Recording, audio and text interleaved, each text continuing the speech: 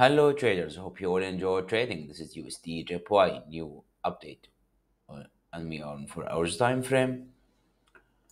USD JPY, we have a very good bearish price action and very good closure, daily closure. Then I put my sell limit order, but I didn't activate. Only few pips away. My order was at 156.6 and the price moved to downside from 156.500.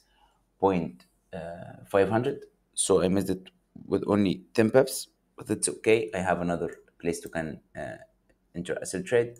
We have a very good daily closure below this daily uptrend line. For hours time frame, we have a very good bearish price action.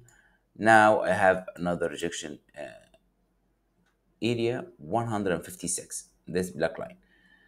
As we see, when the price moved to downside very hard in previous, the price go up with this very strong bullish price action to retest this broken previous support and the new resistance, and then give us just an amazing bearish candlestick and move to downside more than 500 pips.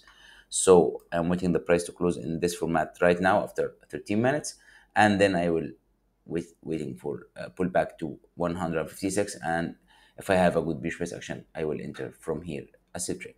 Hope you all benefit from this analysis. Trade safe and have a nice day.